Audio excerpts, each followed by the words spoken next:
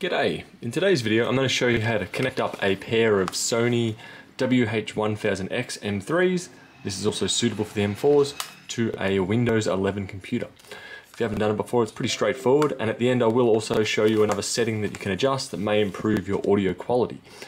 So to begin with, what we're wanting to do is go on the computer, hit the Windows key, we'll click down here, and type in Bluetooth. Now your computer does have to have Bluetooth for this to be able to happen. We'll go into Bluetooth and settings. It shows what I've previously got connected up here, and I want to go up to add and add Bluetooth. Then from there I'm going to press and hold the power button. It says power on. Bluetooth pairing, and that's its pulsing light saying it's pairing. Now I don't want to connect it to LEWH. That's typically if you have a secondary device connected up, the audio quality is lower. Can't remember the exact one, but we want to load up WH. This one here, I tap on that, should say connecting. We're now connected. As you can see, connected voice and music. If you go down the bottom right hand side and click on volume, and then click on this arrow over here, go to quick settings. From here, you want to make sure you've also got your headphones set here. So as you can see, we've got the WH headphones. You may still have it on set on speakers. So we want to make sure we are set on there. So that's pretty much all you have to do to begin with.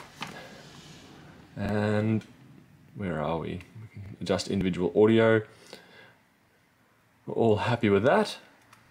CD quality audio. Next up, I want to go to control panel.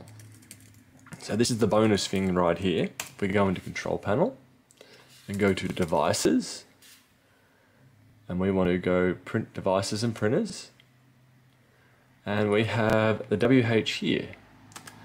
I'm going to right click and go properties. Now I'm expecting this will disable the microphone portion of it on the computer.